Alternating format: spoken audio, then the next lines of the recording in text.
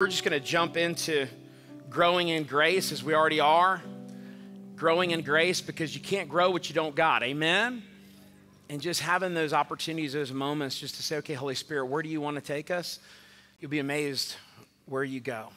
Amen? And so, Jesus, we do want to just say thank you today for your grace. God, I thank you for the grace that we've known and the grace we've walked in up until now. But Lord, I ask for the spirit of wisdom and revelation to enlighten the eyes of our understanding today to all that grace is in the life of the believer. In Jesus' name, amen. Amen.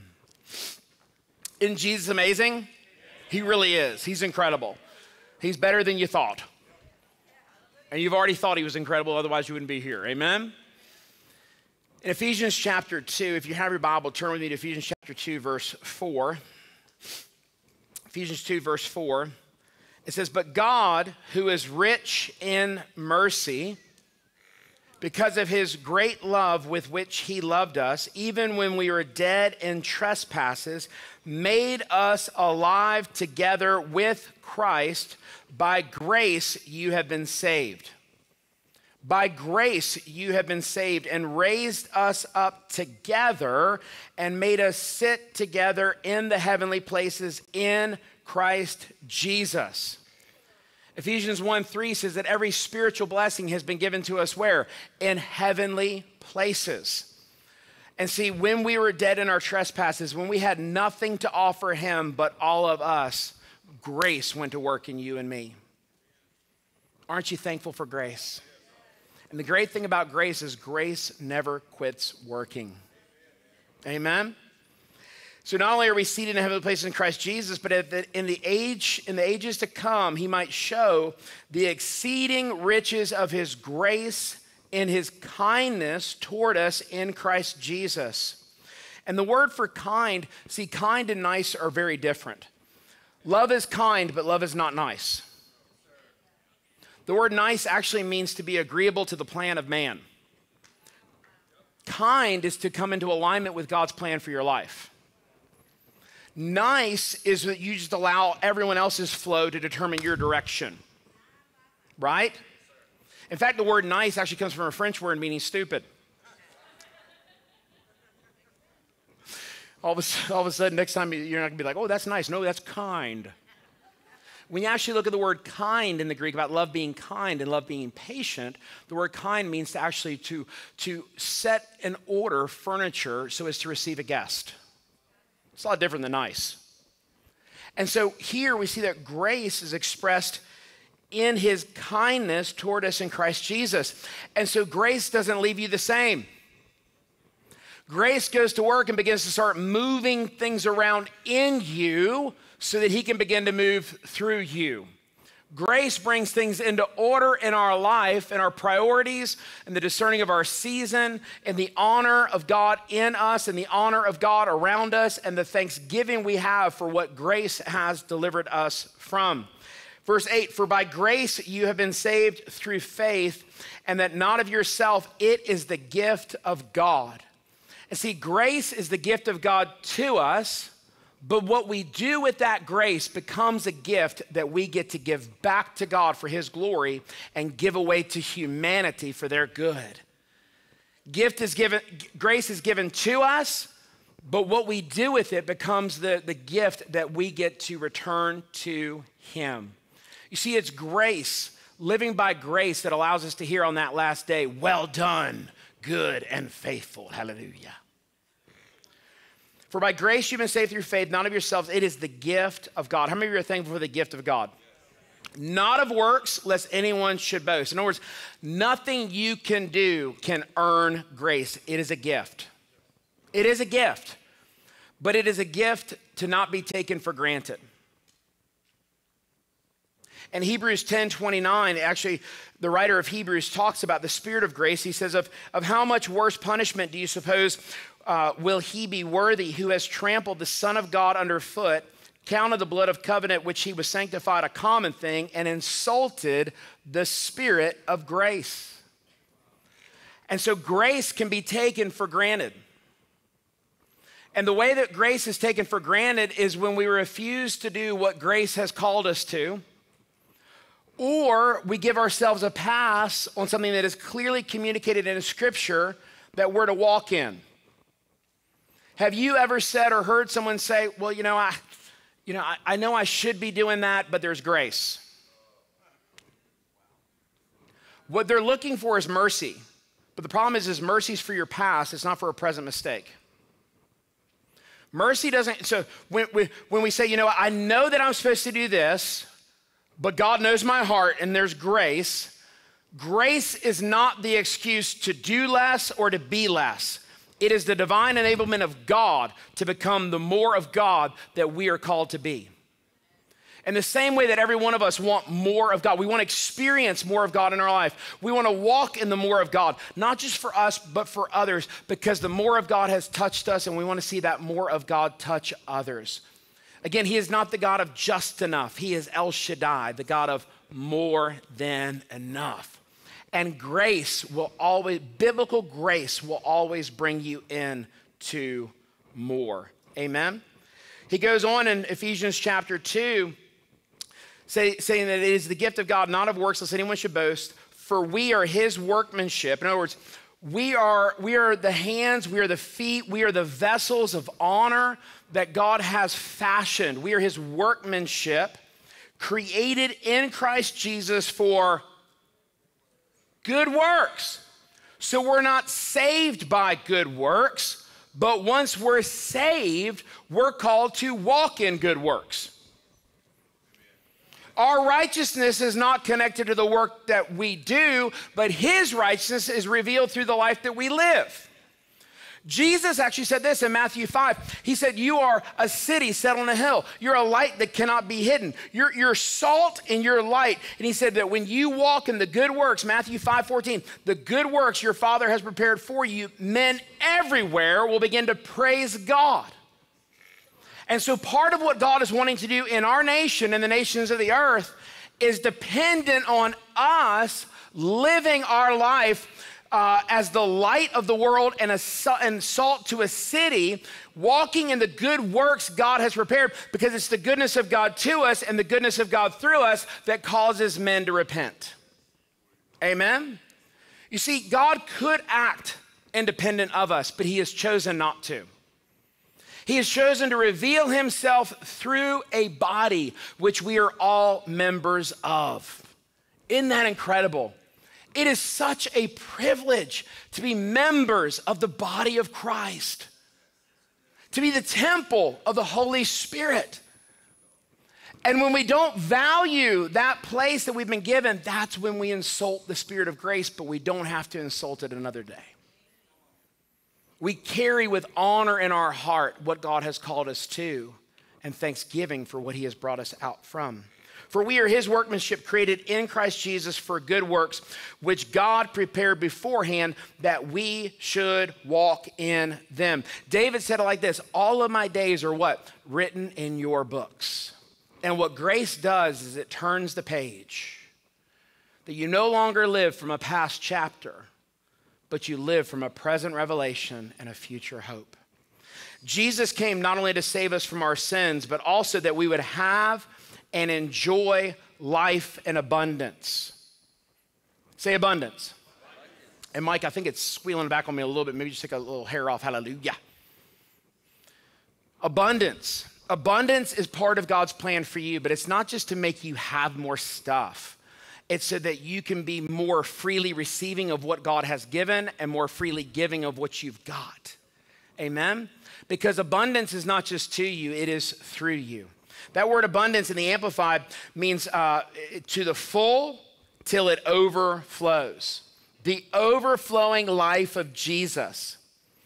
And see, there are measures of grace just like there's measures of faith. In Romans chapter 12 and verse 3, we say, Paul's writing to the church in Rome, and he says, listen, don't think more highly of yourself than you ought, for everyone has been given what? A measure of faith. And some people have been taught that everybody gets the same measure, but that's not even what that passage is about. Because that passage is not talking about a saving faith. It's actually talking about the faith to activate the grace you've been given. because he goes on and he says that each of us as members of his body have been given according to his grace, different gifts.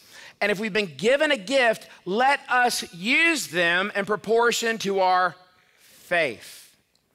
And see, faith and grace, when working together, don't just save you, but they transform cities. Amen? He talks about the gift of prophecy, the gift of leadership. He said, if you have the gift to lead others, do it with diligence. He talks about the gift of giving. He said, if you have the gift of giving, to give with all liberality, to be freely giving and to not hold back. He talks about the gift of helps. He talks about the gift of serving. He talks about the gift of exhortation, edifying and encouraging, building up others. Ephesians chapter 4, verse 29, he said, let no corrupt word proceed out of your mouth. And that word corrupt is not just about cussing or coarse jesting. He said, don't let anything come out of you that would tear down someone else. Amen? See, because there's a lot of things that may not be cussing or coarse jesting, but they're not building up. He said, let every word that comes out of your mouth be for the edification of the body and what? Ministering grace to those who hear you. And see, our words have the power when under the influence of the Holy Spirit to bring heaven to earth in the hearts of those who hear us. When God's influence, when his Holy Spirit is leading us in how we're living our life, where we're going, as means we're led by the Spirit of God or the sons of God, filling us. Every time Paul talked about being filled with the Spirit, he was always talking about what came out of people's mouths, that we actually can minister grace to those who hear us. And see, I believe that right now, even as we spoke last week in returning to Bethel, and we're going to be sharing even some practical ways that we as a church are taking steps to return to Bethel. But I want to tell you, the returning to Bethel really is the rebuilding of his body, the restoring of cities, the redeeming of time. Because how many of you know all of creation is groaning for the sons of God to be made manifest so they would encounter the goodness of their Father through those who know him. Amen. And I had just an experience with the Lord. How many of you the Lord will speak through your life like in a parable? Okay. And I was actually like standing in the mirror one day and I was talking to the Lord just because, I like to work out. Hallelujah. Does anybody else like to work out? And I've had a lot of things going on in my life to where I've not been able to work out the way that I want to. And this may sound vain, but stay with me. Hallelujah. To the pure, all things are pure. And I looked in the mirror and I was like, God, I feel like I lost all my growth. I feel like I lost all my gains. I lost all my size. He said, it's time to rebuild my body. And I knew he wasn't just speaking to me for this temple of the Holy Spirit, but he was speaking to us as the house of God, the Bethel, the gate of heaven and the earth. There are some things that God wants to rebuild in us. Areas where maybe we've seen growth and we've seen strength and we've seen gain, but we don't see a present representation of a past growth or past strength. And even in that, the Lord began to start speaking to me about what training in this season looks like. That it's not just about seeing like how much weight we can move and how strong we can become, but a functional strength. A functional strength. To where not only is the body strengthened together in Christ, which the fivefold exists for what? The strengthening of the body, the equipping of the saints for the work of the ministry, where every one of us is empowered to give away what we've got, not just among the church, but to the world. Because the real ministry doesn't happen here, it happens when you leave here. Amen? And Paul actually said that call was until the whole world came to what? The unity of the faith, and the perfect, complete stature of Christ. How many know we got some work to do? It's good work, but we've got grace to do it. Amen. And as the Lord started speaking to me about this, he was starting to speak about even strengthening for longevity. Strengthening for longevity, that people would not just start strong, but they could finish stronger than they started. And what grace does, because people can get excited even whether it's a move of God or when they first get saved or even coming to a new church. How many of you have ever experienced that initial excitement? But there's days when you don't feel as excited. It's in those times that grace comes and gives you the divine enablement where you get beyond your own ability and you step into his divine ability and can do what you could not do apart from him. And in that, he receives the greater glory. Amen? See, it's not us just simply doing what we can do that brings glory to God. That's an expression of honor, but if we really want to see him receive the full glory that is due his name, we can't accomplish that by our might or by our power, but only by his Spirit surrendering our will to his will that his kingdom would come. Amen. Joy and fulfillment, and joy is a theme in 2024. Joy, joy, joy. In fact, if you guys could you put our ProPresenter folks, could you go ahead and put that picture I sent you of that word wealth showing the definition of grace up on the screen for us? Because this is very interesting. Joy and grace go hand in hand. And again, that's great. We'll talk about this one, but then the other one, there we go. That's where I wanted to go. Hallelujah. Thank you. Grace. Grace is the Greek word charis. It's from the same root as chara, meaning joy. Or chairo, to rejoice. Not chiropractic, hallelujah, but some of you get that snap, crackle, pop, like, oh, praise God. Amen. Charis, grace, causes what? Rejoicing.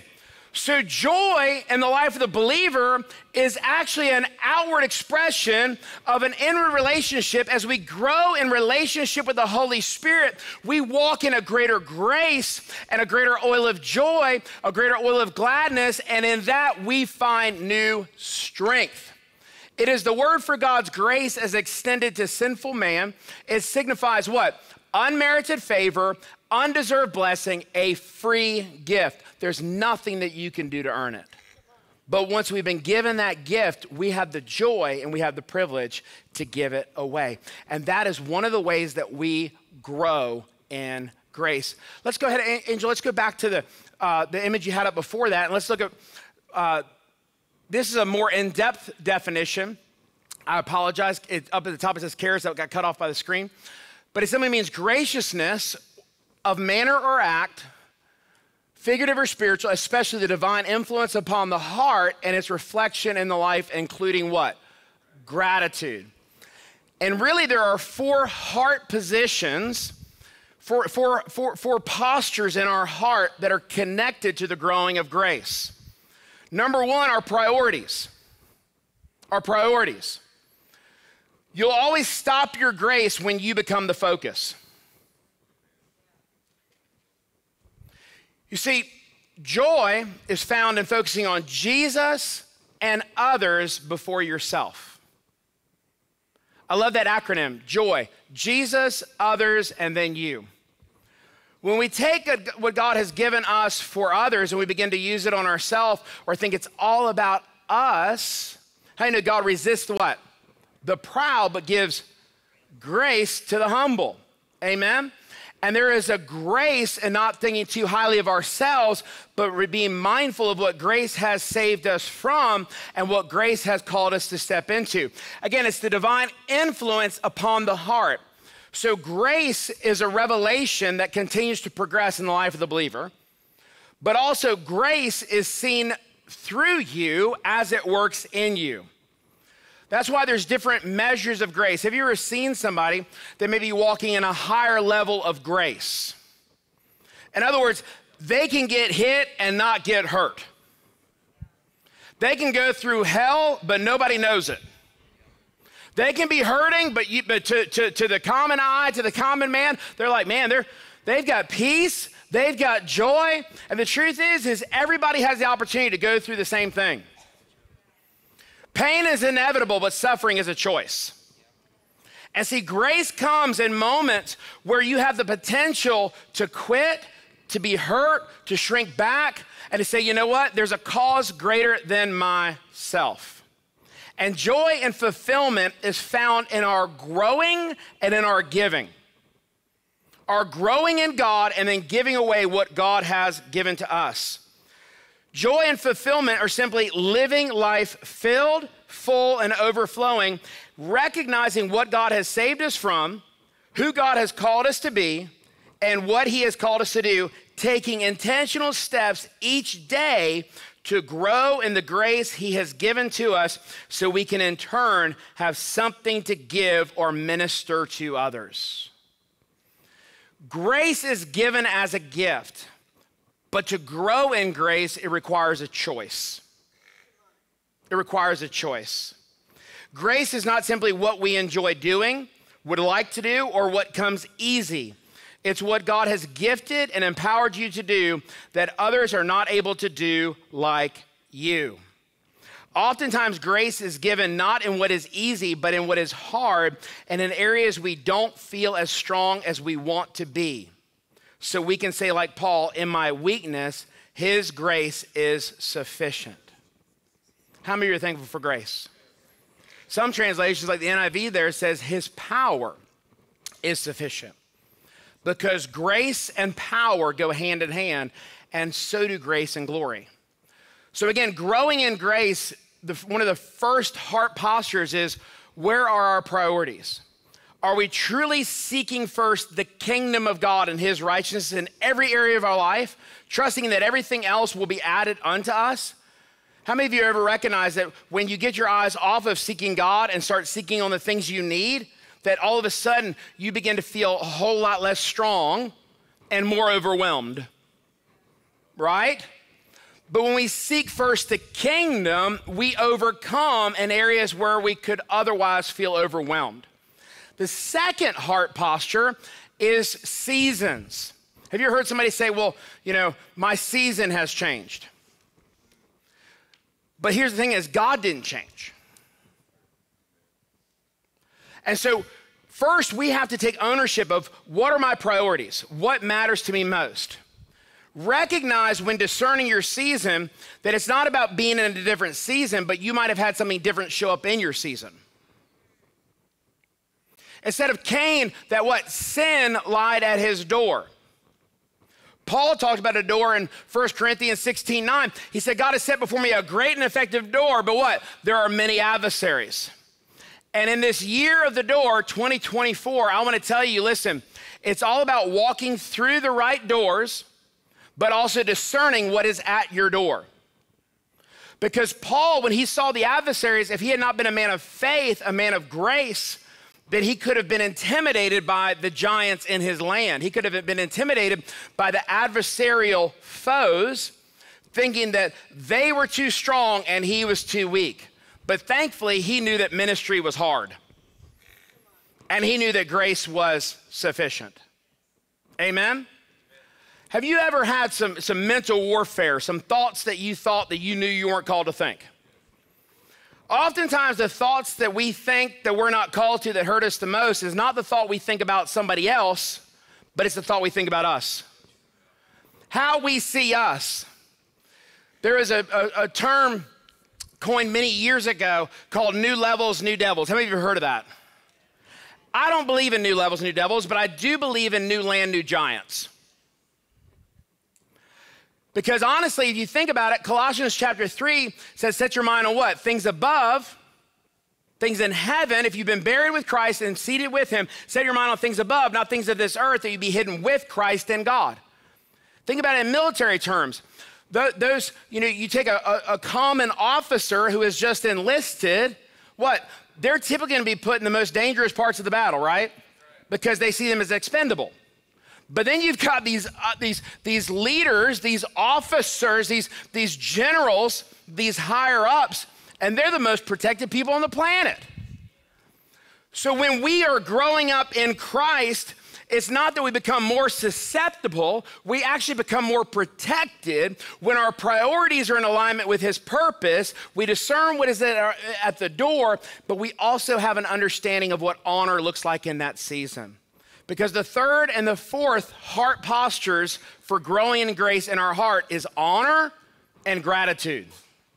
Honor and gratitude. You'll never have more of what you want until you're thankful for what you have. Thanksgiving always causes what you've got to grow. Thanksgiving is miracle grow. Complaining is Roundup. Hallelujah. You ever try to spray weed killer in your flower bed and you accidentally, the wind got it, or maybe you sprayed some of the expensive bushes and you were just trying to spray I just want to get rid of the weeds, but man, it got on this, right? See, the thing about complaining is it never just hits what you're complaining about. It hits everything in your life. And see, praise will cause you to give birth. Complaining will cause you to be barren. And so gratitude is huge, but when I talk about honor, it's not honor up, it's not honor for others, because you can't honor him and honor others when you don't really honor you. And I feel like there's been an identity crisis in the body of Christ that God is wanting to bring us back to the garden to remind us who we are and what we're called to do and what grace is available to do. Because just like you can't love others if you don't love yourself, you can't really honor them if you don't honor God in you, Christ in you, the hope of glory. And so one of the ways to grow in grace is to honor the grace that you've got. How do you do that? You think about, don't think long, think about what you were before grace got a hold of you. All right, that's enough, come back. Don't start reliving your past apart from the blood. See, because anytime you look back, make sure you look through the blood. Anytime you look at your past apart from the blood, listen, there's a spirit of a deception that'll try to pull you back. Amen? So having honor for the grace of God, having honor for what God has done in your life up until now, recognizing who you were without him. Even Jesus in John 5 said, I can't do anything by myself, but only what I see the Father do. And then he tells us in verse 20 how he saw what the Father's doing. The Father loves the Son and shows him all things he himself is doing, even greater works than these, that we may all marvel. Paul in Ephesians 2 connected the love of God to the grace of the Lord Jesus Christ. So many times when closing out a letter to a church, whether it be 1st or 2nd Corinthians, Ephesians, the 1st, 2nd Thessalonians, Timothy, Galatians, Philippians, all of the Pauline epistles, Paul would always close his letter with what?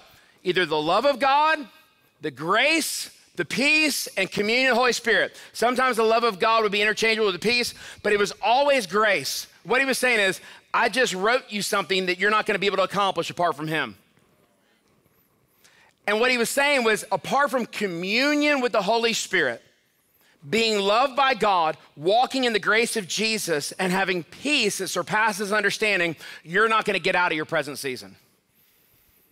But Paul, the apostle of grace, which was not the apostle of passes, he wasn't the apostle of excuses. He was the one who recognized that apart from God, he was a troublemaker, but with God, he was a peacemaker.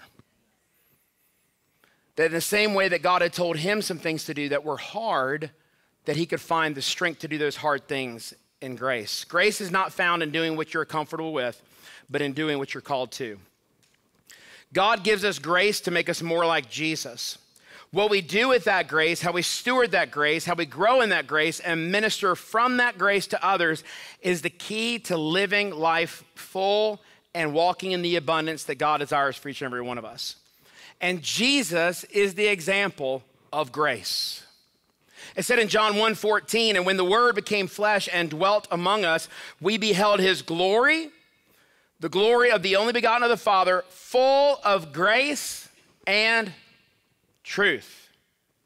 Grace is the enablement to live out truth, to do what sounds hard in a way. I love this. There's someone quoted that discipline is simply doing what you hate like you love it. Mike Tyson said that, hallelujah. He also said everybody has a plan until they get punched in the face. I like that one too. But here's the thing about grace. It's not about doing things that you hate like you love it, doing things you think you can't do like you know he's already done it for you. Because when you talk about new land and you talk about new giants, Moses sent, Numbers 13, he sent 12 spies to spy the land of promise. 10 came back saying, man, the giants are too great. We are grasshoppers in our sight. We didn't honor who we were as the people of God. We were grasshoppers in our sight, and so we were in theirs. And what you perceive about yourself, if you dishonor, devalue, or don't have a full understanding of the hope of God, the glory of God, and the grace of God in your life, it'll be hard to see yourself the way that God sees you. Because when God sees you, he sees a solution to every problem the world is facing. When God sees you, he sees the antidote for every issue. When God sees you, he sees his Son, full of grace and full of truth. And what grace does is it causes us to see ourselves the way that God sees us. Joshua and Caleb said they were of a different spirit. They were of a different spirit. They didn't buy the lie the 10 spies bought. They said, if God is pleased with us, he will cause us to enter in. He will give us the ability. And grace is the causing power of God to do what you cannot do apart from grace. I'm so thankful for grace. So thankful for grace. Grace and glory are connected. They go hand in hand.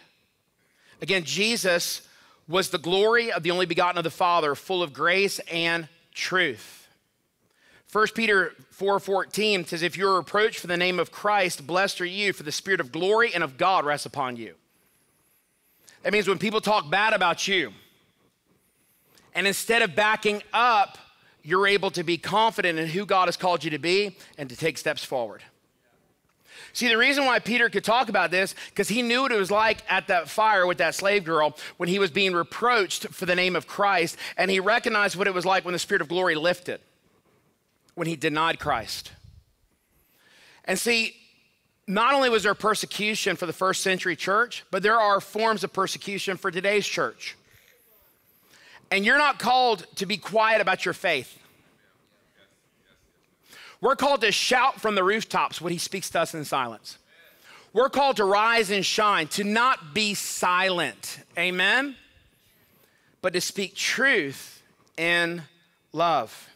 Again, we talked about the spirit of grace in Hebrews 10, and that when we take grace for granted, we insult the spirit of grace.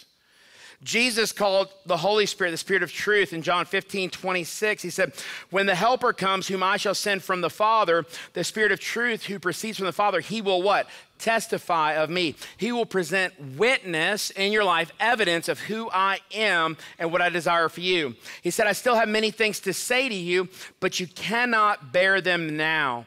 However, when he, the Spirit of truth, has come, he will guide you into what? All truth. For he will not speak on his own authority, but whatever he hears, he will speak, and he will tell you things to come. He will glorify me, for he will take of what is mine and declare it to you. All that the Father has are mine. Therefore, I said that he will take of mine and declare it to you or show it to you. And so what grace does, the Spirit of grace, the Spirit of glory, the Spirit of truth, the Holy Spirit, is he brings us into our inheritance as the sons of God. No longer babes desiring just the milk, but recognizing that by this time we ought to be teachers. That by this time our life should be a living epistle read by all men. That wherever we go, people encounter him because he is with us, he is in us. And just like we saw in the book of Acts during our offering, great grace is upon us. Amen? Each of us have been given a unique grace of God that has equipped us as members of his body so that together we can walk in a greater grace, do greater works, and bring him greater glory. Peter also said in 1 Peter chapter 4, verse 10 and 11, he said, as each one has received a gift, that means every one of you have received a gift, minister it to one another as good stewards of what? The manifold, all-encompassing grace of God. And the word for gift there is the same word as grace. In fact, the gifts of the Spirit, 1 Corinthians 12, the gift of the Spirit, the word for gift is the same word for grace, charis. And those gifts are to bring joy and encouragement to others, to see the ministry of his unmerited favor, his blessing, and the goodness of God given away to others as we have freely received and we freely give.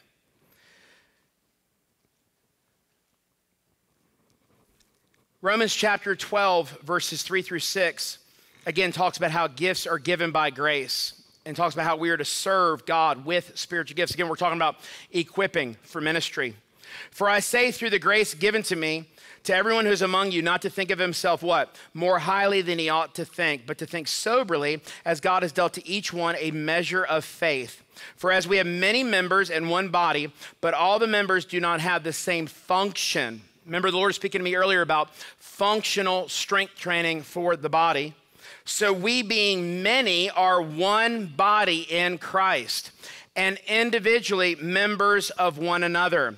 Having then gifts or graces differing according to the grace that is given to us, let us use them. Let us put to work the gift of God we've been given, the grace of God that we've got, because if we will put to work that grace and work with that grace will go to work for others. Let us use them. If prophecy, let us prophesy in proportion to our faith. Or ministry, let us use it in our ministering. He who teaches in teaching. He who exhorts in exhortation. He who gives with liberality. He who leads with diligence. He who shows mercy with cheerfulness. And see, grace sanctifies every gift. A gift apart from grace can become unsanctified. For instance, mercy with cheerfulness. Where are my mercy folks at?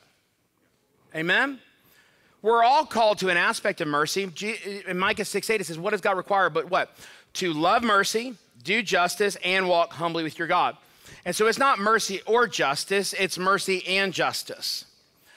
But sanctified mercy does not just come alongside people and hand them a tissue.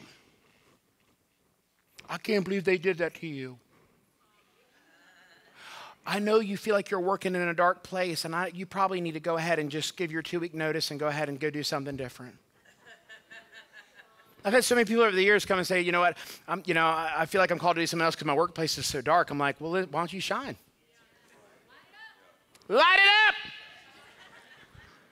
We're not called to run from the darkness. Daniel 12:3 says those who are wise will shine like the stars. And see, the sky, even during the day, is full of stars. You just can't see them because of all of the light, but they show up at night. And we are in a night season in the world, but guess what? To the believer, it's always a new day. The Son of Righteousness is always rising in and on us, amen. And so if you found yourself around people that may not know Jesus the way that you know Jesus, or wow, they're just so negative, well, turn their tide. If they're talking about problems, why don't you start talking about potential? Why don't you start offering them a different perspective? Why don't you be like Joshua and Caleb of a different spirit? They may be talking about the giants. You can talk about the land. You can talk about the grapes. Say, listen, you're more than a conqueror through him who loved you. And see, when you really hear your Father, the Father never points out a problem. He always points to the promise. And that's where grace pulls us out of the trap of a problem into the triumph of a promise. In Ephesians 4:7-8, it says that Jesus, to each one of us, grace was given according to what? The measure of Christ's gift. Therefore, he says, when he ascended on high, he led captivity captive and did what? Gave gifts to men. And see, what grace is a gift from God to you, but grace makes you a gift for others that God desires to give. Grace is not something you just keep to yourself. But when we receive grace, when we're saved by grace, you say, God, where do we want to give this gift away? Who is it that doesn't have you under their tree? Who is it that has believed a lie, that I can come full of grace and full of truth? Not just to preach at them, but to live my life among them, to show them the way out. That I would not just, see, because grace is not just heard in word, but it's seen in deed. Grace and truth. Again, Ephesians 4:29, let no corrupt word proceed out of your mouth, but what is good for necessary edification, building up the body, that it may impart grace to the hearers. We do not grow in grace and isolation, but in kingdom confrontation. Grace is not something, you may receive an aspect or a measure or a revelation of grace in your prayer closet, but it doesn't belong in your closet. We do not grow in grace apart from people. Because the people that challenge your grace are the people that need his grace the most. Are you with me? Well, I don't have grace for them. You don't, but he does, and he's in you. So if they're too much for you, I bet he's not too much for him. Just say, God, listen, I must not see something that you're seeing if you've got me working in this place around these people that are getting on my nerves.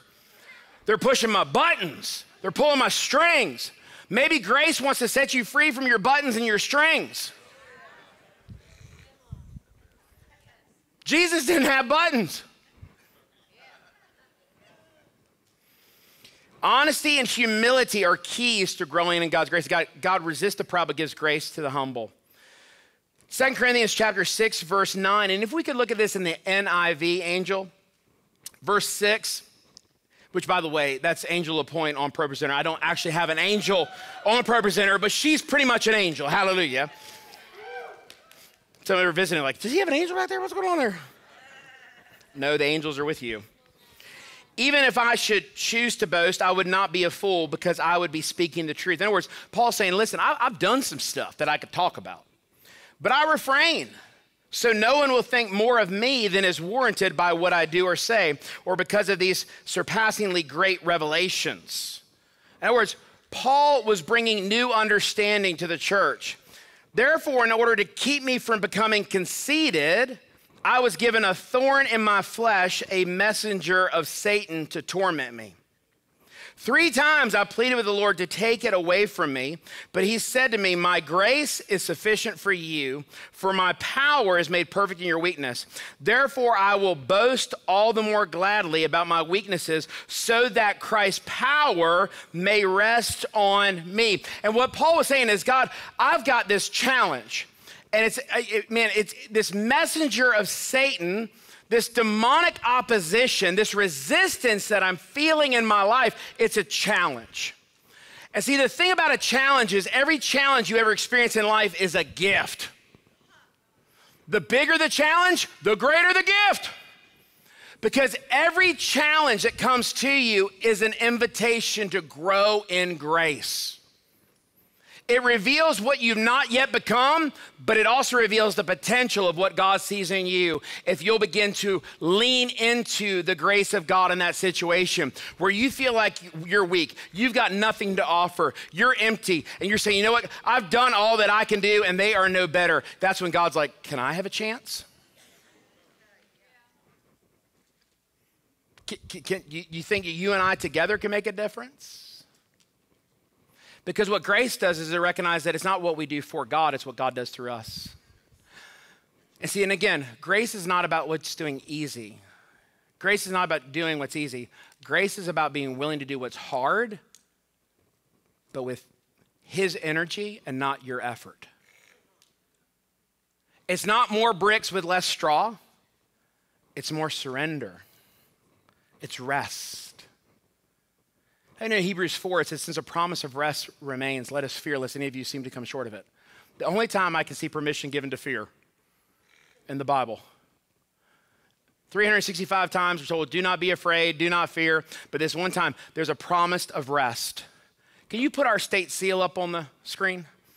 One of the first things I saw when I first came to Alabama was this state seal. And I recognized that God had a people. This is before he even got all the eagle words. That we're gonna learn what it was like to live from a place of rest. Isn't that is, do you know that's Alabama State Seal? Isn't that amazing?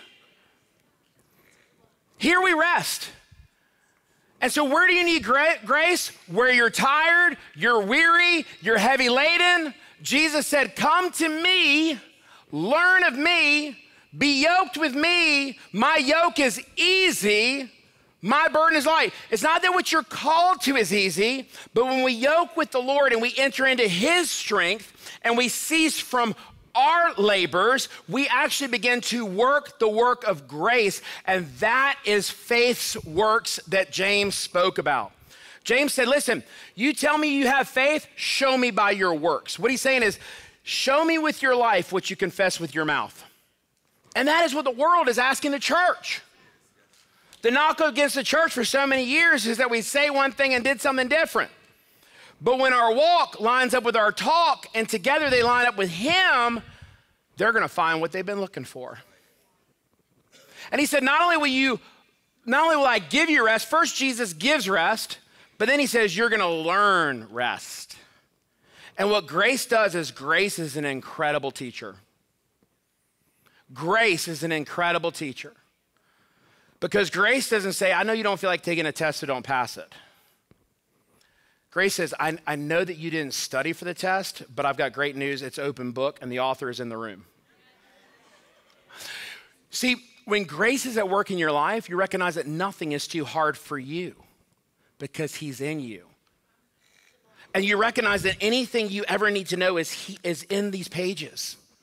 And there's a divine influence that'll come into your heart as the Holy Spirit will cause this word to come alive in you and to be seen through the life that you live. So again, Paul goes on to say, listen, I've got a lot that I could talk about things I've done, but there's been this thorn in my flesh. Has anybody ever had a thorn in your flesh? What was Jesus' crown made of? Thorns. See, Jesus took upon him a crown of thorns that he could crown us with loving kindness and tender mercies. And oftentimes, again, this is a ministry equipping series. And I want to tell you, ministry can be hard. It can be hard, but it's worth it. I've talked to a lot of different leaders in a lot of different places lately that, again, have kind of come to a similar place where they're wanting to go do something different. And I get it, but at the same time, a lot of them, what happened was they got to a place where things got hard. And that's a place where grace wants to come in and make up the difference from where we are to where God is wanting to take us. Because every one of us have a dream in our heart, have a part of God's plan revealed to us that is bigger than we currently are. But what grace does is it causes you to become bigger. It causes the Christ in you to be greater than everything around you. And to recognize that when you've come to the end of yourself, you've come to the beginning of him. And guess what? When I say ministry is hard, I'm not just talking about pastoring. Okay, believe me, there's no shortage of the potential for thorns in this position. Hallelujah. But every one of you is in ministry. Real estate, you're in ministry. Aren't you, Jason? You got some thorns? Every one of you. Every one of you. Richard Mixon, you got any thorns? 2 or 3. And that's just Monday before 8 a.m. Every one of you, wherever you are. Sarah, you got some thorns? What are you going to do with those thorns? In the place where you feel poked, it's an opportunity to press into grace. It's a place to say, you know what? I got hit, but I refuse to be hurt. Because pain is inevitable, but suffering is a choice. And what grace does is says, I'm not going to allow what happens to me to happen in me. And it actually sees the increase of God in you so that you can experience the increase of God through you. Does this make sense? Grace is not just grown in the good times. It's often in the hard times, the times when we feel we've got that thorn in our side or that negative narration or those fiery darts, the areas that we feel weak, we feel empty, we feel emotionally, mentally, physically, spiritually, relationally, financially drained. Does anybody know what I'm talking about?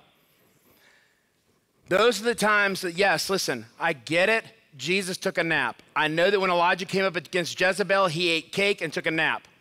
But sometimes you don't need a nap and cake. Sometimes you just need grace. Grace. Grace. Say, God, I want to grow.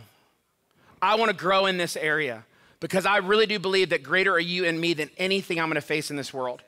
And the greater the resistance, the greater the potential for growth. The greater the obstacle, the greater the opposition, the greater the opportunity. And I believe that the church of Jesus Christ worldwide has been up against a lot of resistance. Every one of you. I know that I have in the last few years. The resistance that I have come up against has been greater than anything I've experienced in my Christian life or my before Jesus days. But guess what? I kept knowing that it was going to work for me. I kept saying, this too shall pass. And I'm not going to waste a trial. I'm not going to say, woe is me. I'm not going to talk about my pain. I'm going to press into grace. And every time I've come up against resistance, and every time you've come up against resistance, and every time you found yourself walking through the valley of what felt like the shadow of death, you refused to camp out. You didn't have a barbecue, but you kept walking. Every time you found yourself like the 3 Hebrew boys, just bow your knee to this pressure. Just come on, just repeat after, just do this, do that. And nope. We're not praying to get out of the conflict. We're praying to come through the conflict, because you always come through stronger on the other side. And grace is the strength of God when you feel weak. When you feel like that you can't do any more, that's when you experience the more of God. And see, grace is given. But what are we going to do with that gift? Go ahead and stand to your feet.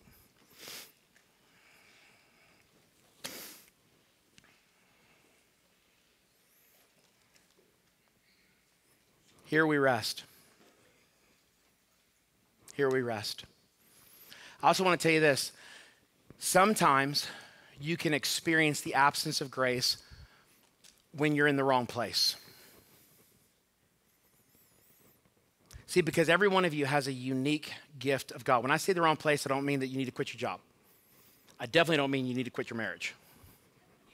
It's amazing how people can take like even a Bible verse and twist it, right?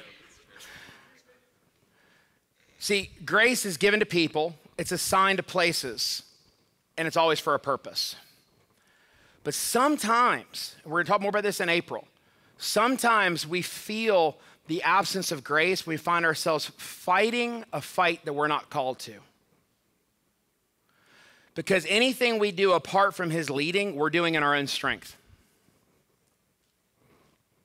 When we attempt to stand in a place or operate in a grace that we don't have God-given grace, we can find ourselves frustrated. But when we stand in the place we have grace and operate in our anointing and the room our gift has made, we find ourselves feeling full, fulfilled, and overflowing with hope and joy because we're doing what we were born to do. And I've been asking in this new year, I've been asking our staff 3 questions that I want to ask you. I want you to go ahead and answer these today with the Lord. The first question is, it's about your grace. What has God gifted you to do? What gift has God given you? What grace has God given to you to do like nobody else can do like you? I'll read it to you just like I read it to them. What gift has God given to you to bring glory to him and value to others that nobody else can do like you? How many of you instantly you have an answer? Most of the time, the first answer you get is the right answer. Okay? Because here's the thing, you know who you are. Don't try to make it a church answer or a Christian answer. If you're really good at getting broke cars to start working, own that, hallelujah. If you're really good at open heart surgery, don't try to turn that into evangelism. Just keep getting people's hearts working again and we'll get them saved, hallelujah. Right? God has filled this earth and he has so impregnated his church with unmatched gifts and unsurpassing grace that if we could all recognize who we're called to be, the grace that's been given to us, the gift that we've been given by Jesus, and give that gift away to others, he will get glory and the whole world can be saved. The second question is, what role do you believe your current position in life, or what part or role do you feel like your current position in life plays in seeing the fullness of his gift and his grace activated and expressed through your life? So in other words, what's your gift and how are you using it where you are? In your current employment, in your relationships, in your neighborhood, in your finances, in each of those 8 areas of vision, how are you stewarding his gift and his grace? And the last question is, how can we help you to grow in that?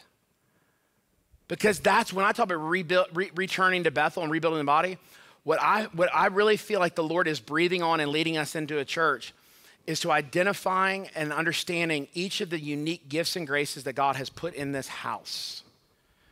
And to see those gifts and those graces not operating in just a limited measure, but in their full expression. Because I believe that when we all walk in the fullness of God's grace to us, man, harvest will be the last thing you pray for. Jesus, he didn't even say pray for the harvest. He said, man, the harvest is plentiful. The laborers are few. And here's what God is wanting to do. He's wanting to equip the laborers to reach the lost, disciple the ones that God loves, and then lead them into greater truth and greater freedom in the Holy Spirit. Some of them are going to come to this church, but a lot of them may not. But the beauty is if we're all walking in our gift and his grace and recognizing that we're exactly where God wants us to be, then we can see a whole city saved in a day. We can see a nation turn back to God. How many of you, as we've been speaking today, there's just been an awareness of some areas in your life that you're called to walk in a greater measure of grace. You have understanding of his gift, and you're asking Holy Spirit to show you next steps. I want to pray for that. Isaiah 30 says that you would not turn to the left or turn to the right, that you wouldn't compare what you've got to what someone else has, but you'd hear his voice behind you saying, this is the way, walk in it. And let me ask you, those of you who have your hands up and those of you who now don't have your hands up, how many of you have had some thorns in your flesh? How many of you had some thoughts of quitting? Guess what? If you don't quit, you win.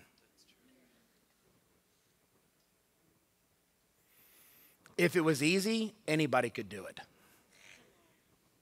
But if it's hard, only Christ in you can accomplish it.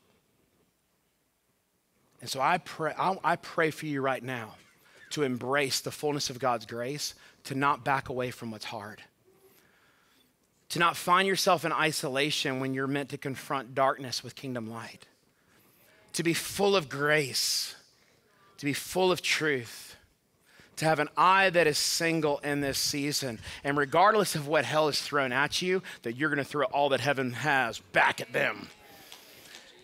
That you're not going to get hurt when you get hit. That when life doesn't turn out the way that you thought it was, and all of a sudden your perfect life is interrupted by a bad day, it doesn't change you. That when someone doesn't speak to you the way that you feel to be spoken to, that instead of saying, do they not know who I am and what I'm, say, you know what? They must just not see who they are. But I'm going to humble myself, and I'm going to love them. I'm going to be kind to them. And I recognize I can't change them, but I can be the change. I can be Jesus to them. I can be a living epistle to show them a better and a higher way to live. And God, I thank you that just like in Acts 4, that great power and great grace was upon the disciples as they gave witness to the resurrection. God, I just call right now, Holy Spirit, for the spirit of grace, the spirit of grace to come upon each and every heart here. Lord, to show us the things that we cannot, things that we've tried to do in our own strength, and we feel like that we're not making any progress, and to show us what it looks like to bring those areas under your lordship, under your grace, because we know that your grace, your power is more than sufficient. Lord, let us be a house of grace, conduits of grace. Like Peter said, if anyone speaks, let him speak as a minister of grace, an oracle of God. God, we just make room today for more of your grace for us, that more of your grace could flow through us. And God, we thank you for the joy in grace.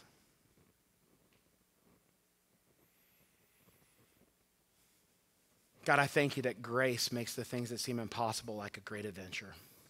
Like Stephen Curtis Chapman used to sing, this is the great adventure. Come on, saddle up your horses, y'all. Saddle up your horses. What you thought was hard, grace can bring you into rest. Here we rest. Here we rest. We rest from our labors and we enter into his. When you rest from your labors, it doesn't mean that you stop doing everything. It means you stop doing the things he's not called you to do. And you start doing the thing that only you can do the way he told you to do it. And so, Holy Spirit, I even ask just for clarity. Clarity. Clarity. Clarity. Clarity for what grace is calling us to do. Clarity for how we're supposed to do it. And most of all, clarity in why we're called. Because it's by grace that we have been saved. The free gift of God. And we want to steward that gift in a way that brings you glory and brings your good to this world in a way that causes all of humanity to repent. in Jesus' name. Amen. Grace and peace be multiplied to you. Come on, let's turn this city upside down today.